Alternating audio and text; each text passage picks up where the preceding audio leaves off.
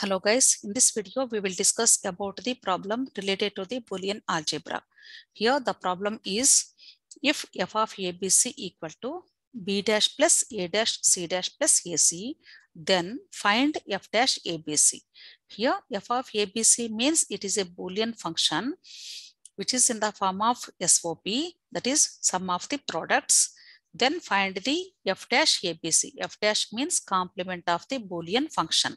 Okay, now to find the f dash ABC, first let us take the given Boolean function f of a comma b comma c is equal to, this is b dash plus a dash c dash plus ac. Now to find the f dash ABC, apply complement on both sides. F dash ABC equal to b dash plus a dash c dash plus ac whole dash, which is becomes as, using Demorgan's laws here, whenever any Boolean function is having whole bar, then it is better to use the Demorgan's laws. Okay, Demorgan's laws, there are two types. The first one is x plus y whole dash is equal to x dash dot y dash. The second one is x dot y whole dash equal to x dash plus y dash. We can use any of these two equations. Now it is in the form of first equation, right? So that you should think it as, this is x, this as y, this as z. Here we have three variables. Okay, that is three products. Now it should be written as, here it is x dash. X dash means what is x? X means b dash. Okay, it should be written in the form of b dash whole dash according to the Demorgan's laws.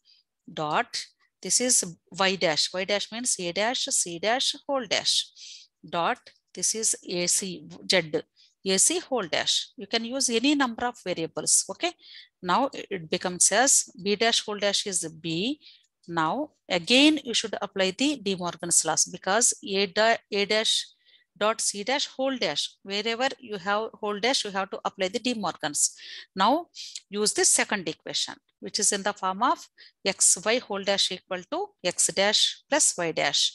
Now you should think a dash as x, c dash as y. Okay, then it becomes as x dash. It means a dash whole dash plus c dash whole dash. Okay, now you think it as x and y.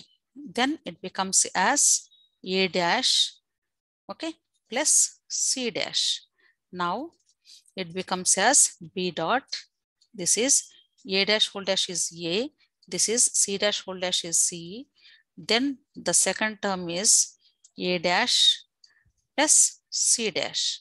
Now we should multiply these two sums. This becomes as b into a dash plus a c dash plus a dash c plus c c dash. Now it becomes as a dash, its value is 0, c dash value also 0.